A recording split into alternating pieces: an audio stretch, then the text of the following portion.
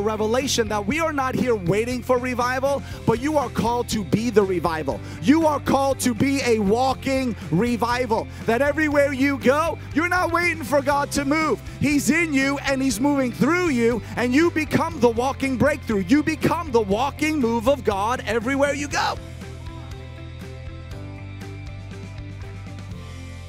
How many feel this year, this semester, God wants to do something fresh and new and different in your life? You know, I really believe God wants to sweep across this whole campus, and God wants to sweep across your life with a fresh wind of the Holy Spirit that will empower you for every single thing God has called you to do. How many here want the fire of God on your life? How many want the glory of God on your life? How many are hungry for God to do something in your life this year? How many have come here not to waste your time, but to invest your time for God to do something life-changing in your life? Because I really believe that God, it's His heart that He pours out His glory on your life. I remember in my Bible school days, the encounters I had with God during that time changed my life forever. And I still remember those encounters with God, where the Holy Spirit would come and fill me and anoint me and really prepare me for what would come in the future in my life. And I just want to, well, before I jump into my thoughts for this morning, I want to stay connected with you guys. I want to pour into you. So let me just say this. We have a website, MattSorger.com. You could go there. We got tons of free videos for you to watch if you ever want to learn more about the glory, about signs and wonders, about prophetic evangelism, you know, about the power of God. You could go there and watch those teachings. We also have an app that you could download to your phone. So if you see fire coming out of your phone, don't worry. It's just the anointing. And then we got a Facebook page, Instagram page. How many of you guys still use Facebook? Okay. And we got Instagram, so follow us on Instagram.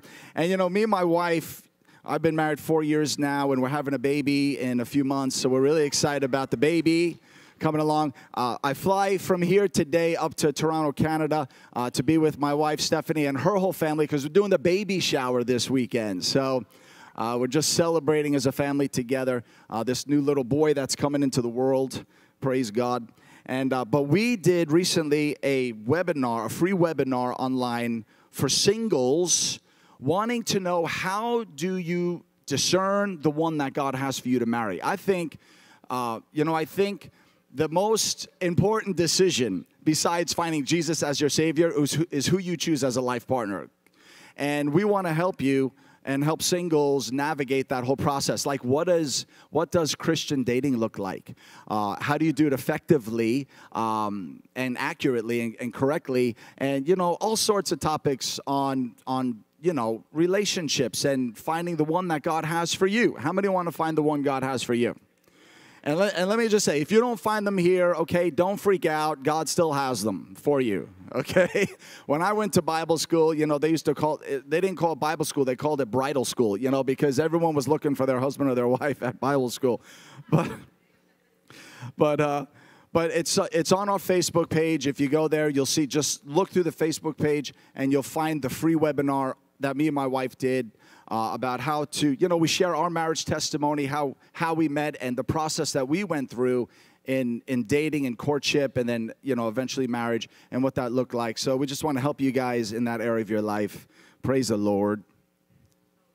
Hallelujah. Don't worry, you won't be a bachelor to the rapture. I know Jesus is coming back again, but you will be married before He comes back. Don't worry.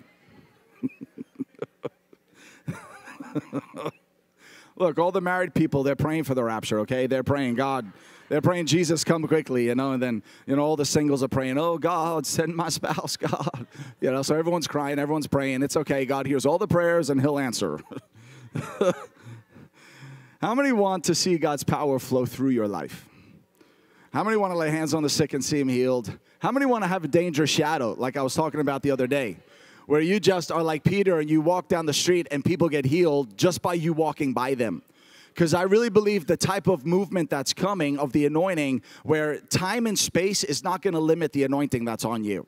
It's like even geographic boundaries aren't going to limit the healing anointing that God puts on your life.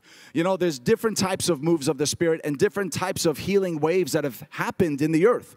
You know, and many times, you know, we've seen the model where someone lays hands on the sick, and as they lay hands on the sick, and that's 100% biblical, that the sick get healed.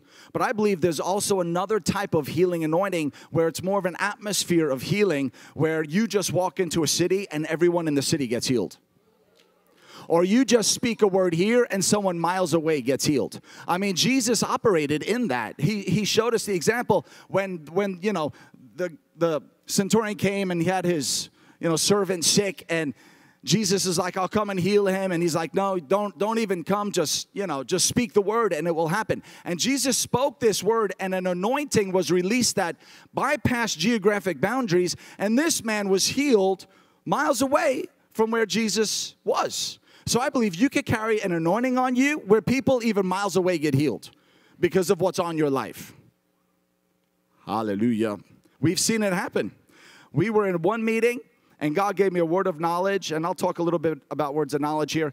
God gave me a word of knowledge for a woman in the meeting whose son was addicted to drugs and alcohol. Well, she came under the anointing in that meeting. Her son, who was not even seeking God, he wasn't even praying for freedom. He was miles away somewhere else. At the same exact moment the anointing touched her, her son instantly got delivered from drugs and alcohol. And he called his mom and said, Mom, I'm free from drugs. I don't know what happened. All of a sudden, it just left me. And the mom said, when did that happen? And it was the exact moment she touched the anointing in that meeting. And guys, I really believe, take the limits off of God. Take the limits off of what he can release in you and through you. You can carry so much of the glory and have that anointing flow out of you that even bypasses geographic boundaries. Praise the Lord. I believe God wants to raise up reformers, radical revivalists who will shake nations today. I believe God has nations for you. I believe he has whole cities for you, whole territories for your life to influence. That when you walk into that city, God walks in with you. When you walk into that country, God walks in with you, and He gives you the supernatural keys that unlocks the glory of God, that sees entire people groups get saved, that sees entire cities get saved. God wants us to take the limits off, and in the glory, the limits come off. I'm excited for you guys. I'm excited for your destiny. I'm excited for how God's going to use you. And if you totally surrender and give your life over to Him, there is no limit to what you can do. There is no limit. And sometimes people say, well, should I do this? Should I do that? I say you could do it all. You could have it all. You could have everything God has for you. You don't have to limit yourself.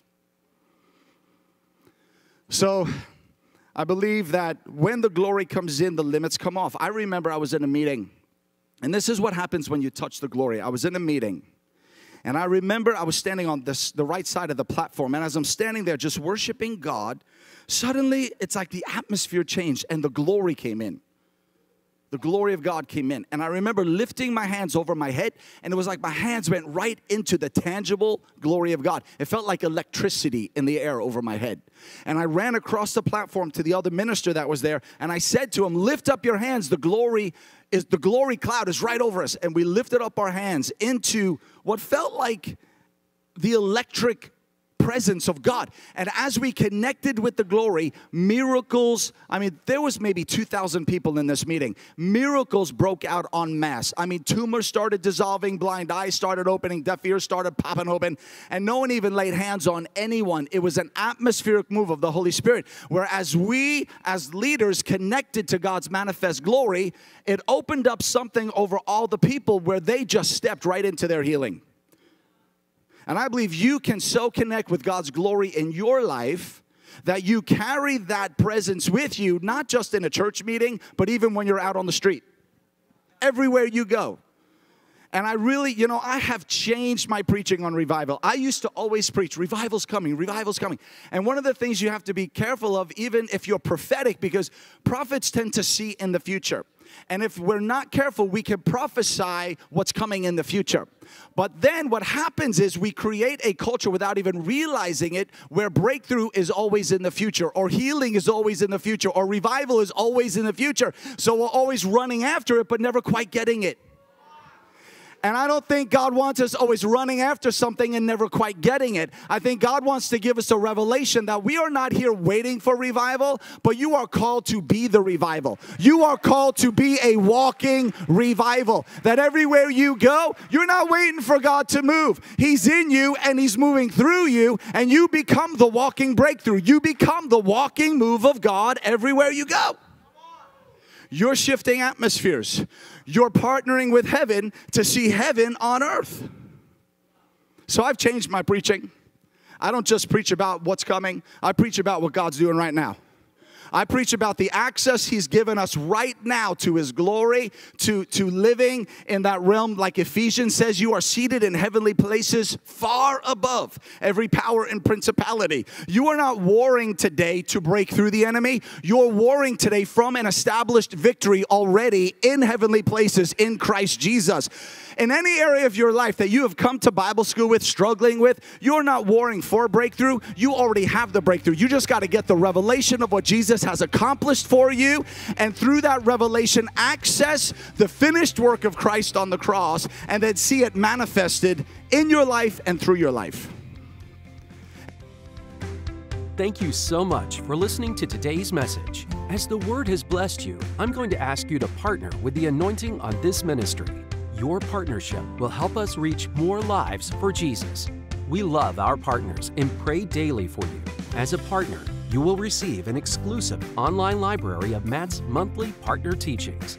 To partner, visit MattSorger.com. You can also download Matt's app to get free webinars, live stream access, episodes of Matt's TV show, Unstoppable God, the free audio Bible, and more. Just search for MattSorger Ministries in your app store. For great teaching resources, visit MattSorger.com. And to join Matt's mentoring community, go to MattSorgerMentoring.com. Go and be a blessing today and touch someone's life with God's love.